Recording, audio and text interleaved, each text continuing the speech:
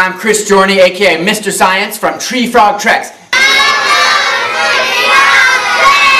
And I've got a wild science experiment for you.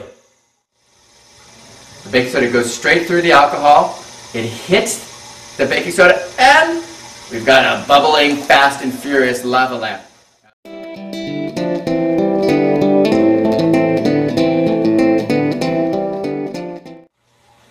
Let's make a bubbling lava lamp that's fast and furious. We've got our test tube. We're going to use a little bit of the oil, and this is going to be the basis of our lava lamp, allowing us to see the gas bubbles bubbling up through.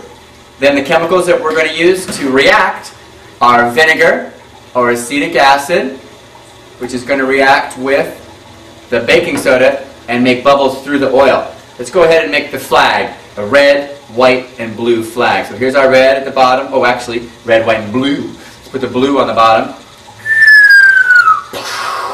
Boom, boom, boom, boom. So the blue is going through the oil. Because it's oil and the food coloring is water-based, it won't mix. It's going to blow up soon enough in the vinegar. Let's put something less dense on the top, which is some rubbing alcohol. Now if we pour it in nice and slow, it'll stay right on the top of our lava lamp. Let's go ahead and we'll dye this one red for our red, white, and blue bubbling lava lamp. Now what do we need to get it started? A little pinch of baking soda. Here we go. The baking soda goes straight through the alcohol.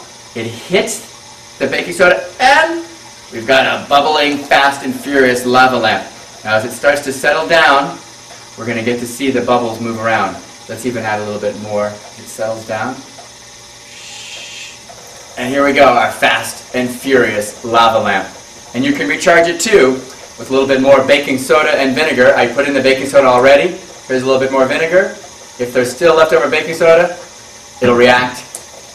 And we still got quite a bit of activity going on in there. There's our oil bubbling through in the bottom. Our fast and furious bubbling lava lamp.